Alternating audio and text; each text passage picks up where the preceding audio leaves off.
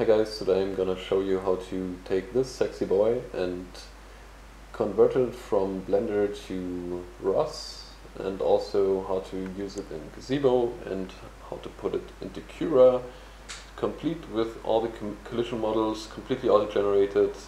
Yeah, that's our plan for today. We will use the Blender plugin Phobos for that has been developed by the German Research Center for Artificial Intelligence at the University of Bremen. And since I was kind of struggling with it, I thought I'd give you a tutorial, because at first it's kind of hard to get into it. So yeah, let's get into it. Okay, first of all we have to download Phobos from the GitHub page. This is the link, I will put it into the description. And what you do is just you get the link from here, you go into your terminal, and then you just say git clone and then the link. I already did that, but yeah, you just press enter here and it will download that for you. Then you can go into the add-on folder and there will be your Phobos. Now when you move down here on the GitHub page, you will find the installation instructions. No, don't worry, I will go through them with you, but one thing that's important here is that they say that you need to use Blender version 2.79b. When you're in Blender you can go into help and then to splash screen, and there you will find your Blender version. If you don't have that Blender version, you most likely have to change. It will probably not work with another version. I put a link into the description where you can download the correct Blender version, 2.79b. Now, another thing that you have to know is that we will soon run a setup script with Python, and on their GitHub page they say you only need some kind of Python version that is higher than 3. If you look into the setup script, they actually specifically mention that you have to use Python 3.5. I did have some problems when not using the right Python version, but I'm not 100% sure if it was related to that. But in this case I would go the safe route and use Python 3.5. To use Python 3.5 I created a conda environment.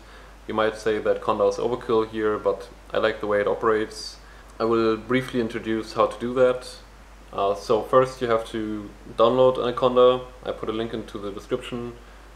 Basically you just download the installer and run it, and then you run conda create -n, and then you give your environment name, and then you specify your Python version that you want, in this case 3.5, and after that you have to activate your environment. And as you can see, now you have the correct Python version, and this is not your system Python version anymore. Now you can go into your Phobos folder again and check out the correct branch. At the point of recording this is the branch release 1.0, and after that you can start to run the setup.py. So write Python 3 setup.py, and the setup will ask you where your Blender is installed. In my case it's installed here, in your case it might be somewhere else, so paste the correct path and then it will install the add-on into Blender for you.